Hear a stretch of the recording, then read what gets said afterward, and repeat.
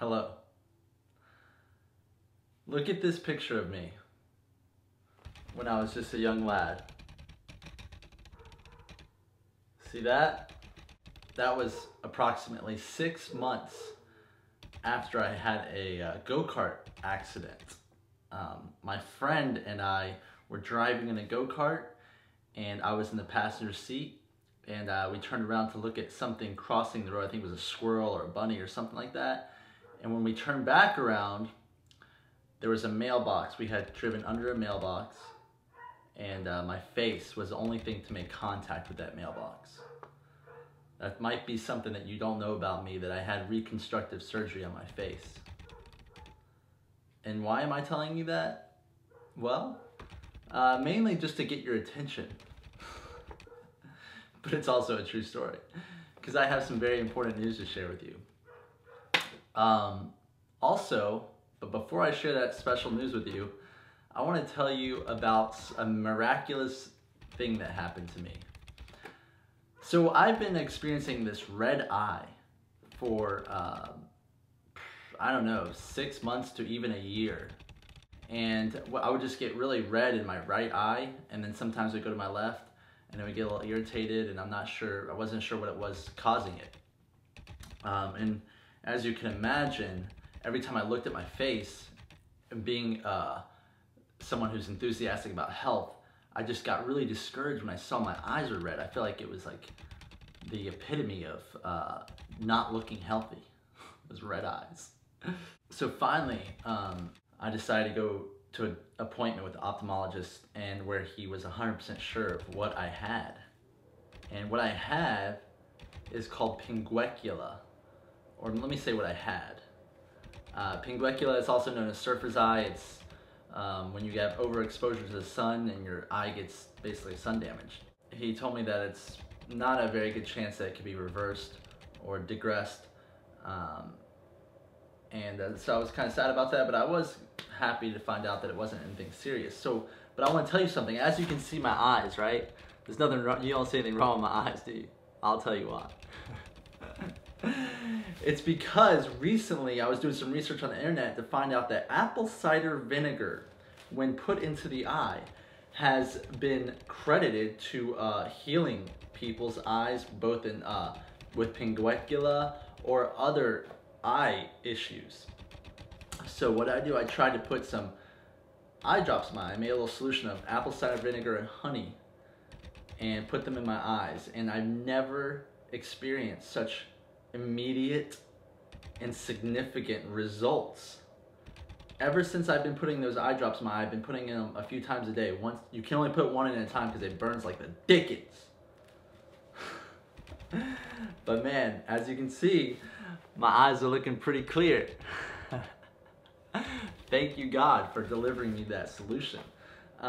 Anyway, with the news that I want to share with you about our Montana retreat coming up August 27th, I want you to ask yourself, whatever your name is, if your name's John, or if your name's Elizabeth, Emily, Timothy, whatever your name may be, Donna, Dan, Robert, what am I doing August 27th?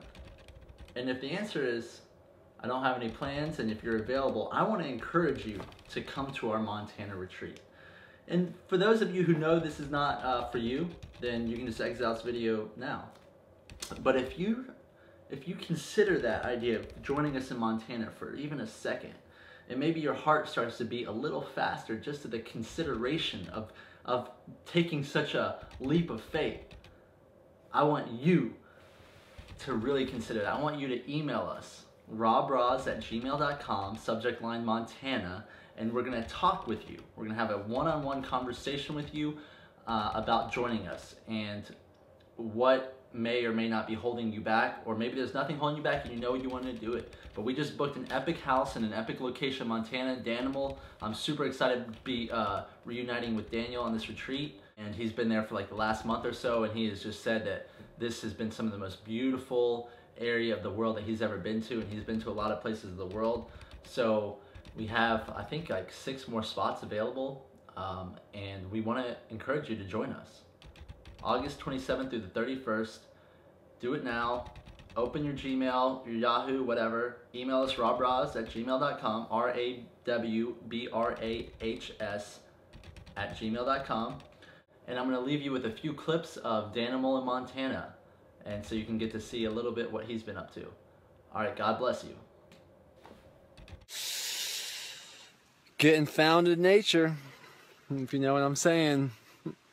As you can see in nature, it has some like really miraculously beautiful outlets, such as hot springs, that when it remains, the energy remains in motion, it's like almost mystifying and so attractive when it lets it out.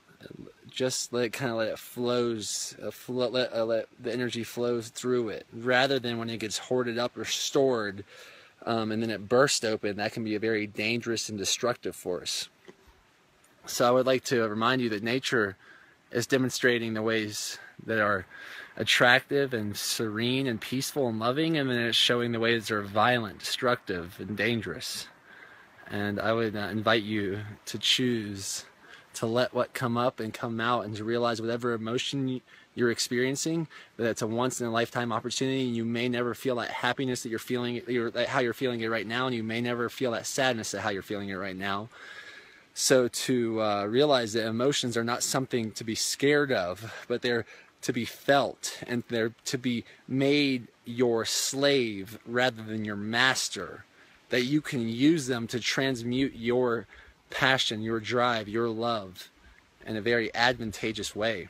Join us in Montana, because Nathaniel's not even going to be there, and Timothy, I think it's the last retreat I'll be doing this year, and I think it looks like we're all kind of growing with the flow in different directions in some ways, and that the way this might be like the last time the RawBrahs retreat is set up like this, and it might as well make it in the last great state, because after this I have a bunch of 10 all-in events. So if you want to see like a 10 all-in / RawBrahs hybrid experience, this is the one. And go all in on yourself. Start investing in yourself like you want others to invest in you. Start getting paid to do the things you would pay to do. Did you really just say that life is not miraculous? Did you really just say that you weren't created by an infinite, amazing, miraculous?